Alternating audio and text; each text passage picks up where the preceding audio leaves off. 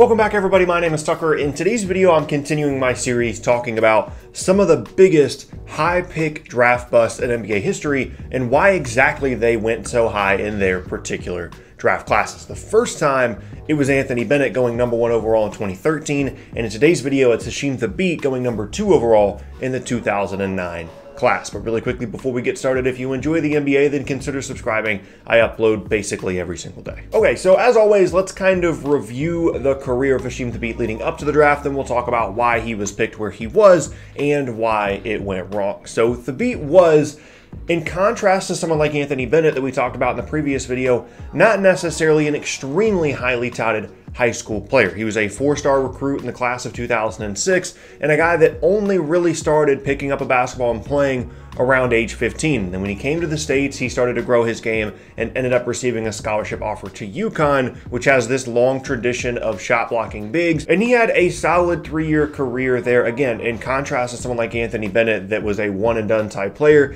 Thabeet was at UConn for 3 years. He improved every single season. His minutes went up every single season. And by his junior year was one of the best players in the country, certainly one of the best big men in the country as a huge shot blocking threat, and led that team to the Final Four before declaring for the NBA draft after his junior season. And even though it might not seem like it now, there was actually a lot of excitement about Hasheem Thabeet coming into the 2009 NBA draft. And a lot of the excitement was around this idea that comes along with a lot of these players that do come to the States later on in their life that don't pick up a basketball until 14, 15, 16 years old. This idea that Thabeet still had so much potential left as a player that was a really good college player but was still continuing to grow his game, especially in the offensive end. People thought that he could be one of the better bigs in the entire league, and that upside was what drove such a high draft selection for him. Let's go ahead and look at his pre-draft evaluation over here on NBADraft.net. His NBA comparison was Dikembe Mutombo, one of, if not the best shot blocking bigs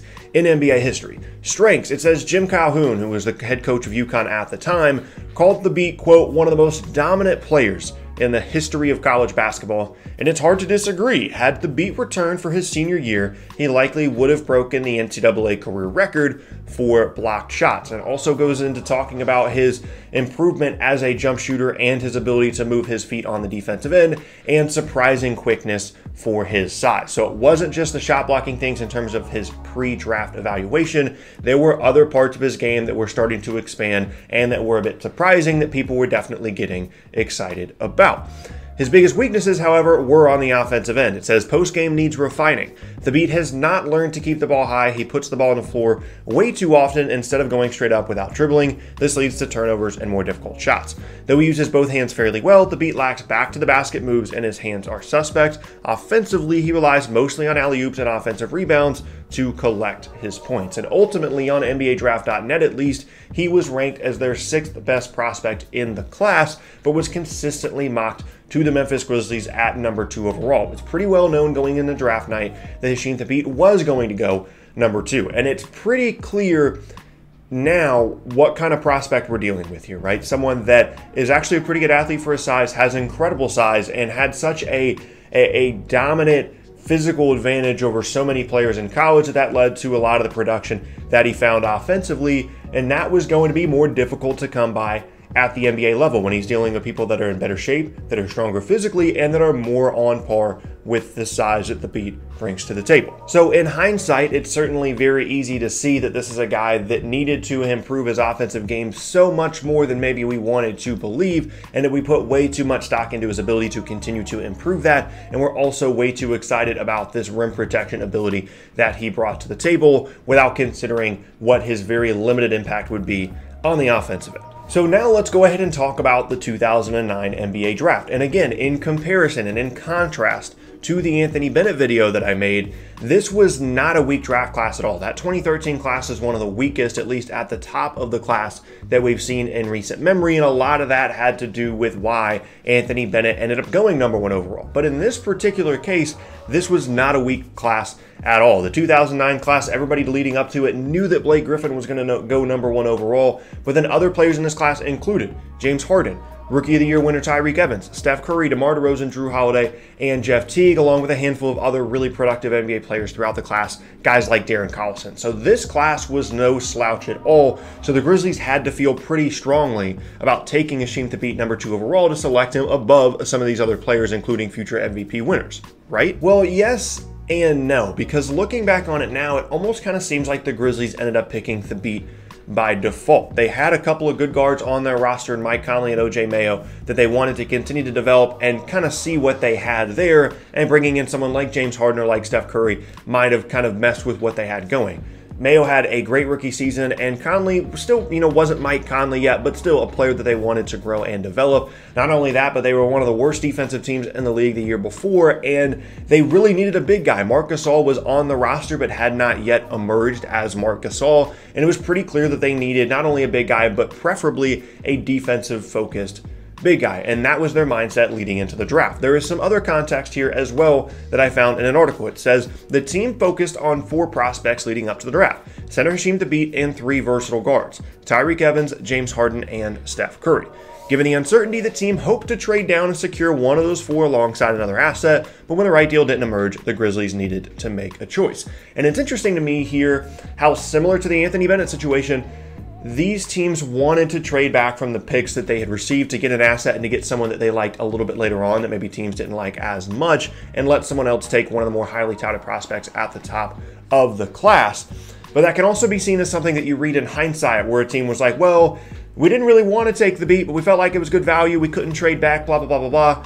When in reality, that's probably just an excuse about a player that they misevaluated in the draft and ended up taking too high. So it's just interesting how we're looking at 2 of the biggest draft busts in NBA history, and both teams have said in hindsight, yeah, we would have liked to trade down rather than picking them where they did. But anyway, ultimately, the team ended up taking Hasheem Thabeet number 2 overall and passing on 2 future MVP winners in Steph Curry and James Harden, and a couple of other players that ended up making all-star teams in their careers as well. Guys like Drew Holiday, guys like DeMar DeRozan, Jeff Teague, players like that. Okay, so why did Hasheem Thabeet fail? We obviously know that he is a bust, but what exactly was it about his career and his journey that caused him to not succeed in the NBA? Well, some of the evaluations were simply just off. He wasn't as quick as people thought that he was in terms of staying in front of players on the perimeter, so you kind of just had to have him camp out in the paint, and that style of defense was becoming less and less effective as teams were getting more attacking guards getting to the rim and guys that could shoot better from the outside. Thabeet also just didn't have the same dominant physical presence over players at the NBA level that he did at the college level, and apparently he just didn't have that much of a desire to improve once he got to the league either. And ultimately, a couple years later, the Grizzlies ended up hitting their stride as a team, and they didn't really need Thabeet anymore. They had Zach Randolph, they had Marc Gasol, 2 emerging bigs, and within a season and a half, they were, an up-and-coming team, and they didn't need Thabeet anymore. He wasn't ready to play minutes, and they simply didn't need him anymore. And this is a team that ended up, going to the playoffs 7 times in a row moving forward. They ended up making a Western Conference Finals, all without the contribution of a former number 2 overall pick. So pretty simply, he didn't work on his game, he didn't earn big minutes, and by the time that maybe he could have contributed, they simply didn't need him anymore, and that resulted in just a 2-season career in Memphis, bouncing around to a couple of different teams before ultimately being out of the league after just a handful of NBA seasons. And it is kind of crazy to think about how those teams could have looked had they taken James Harden or Steph Curry, or even early years Tyreke Evans, who was also really good, and that certainly would have changed the trajectory of those players' careers on how that would have worked out. It's unclear, but it definitely would have made those teams better. At worst, they would have had a better trade asset moving forward if they didn't like the fit of someone like Curry or Harden or whatever, alongside OJ Mayo, Mike Conley, and Zach Randolph and Marc Gasol. But either way, they certainly would have been much better off, obviously, selecting a player like that at number 2 or trading back and selecting one of them later on in the draft. And again, it's just crazy to see the amount of success that this team did end up having. As I said, making a Western Conference Finals a handful of years after this draft without the contributions of such a high draft pick. Literally 0 contribution. And at the end of the day, that is how Hasheem Thabeet became the number 2 overall pick in the 2009 class. The Grizzlies wanted a big. They already had a couple of good guards. They misevaluated his ability to continue to improve, and he was seen as a boom or bust prospect at the time.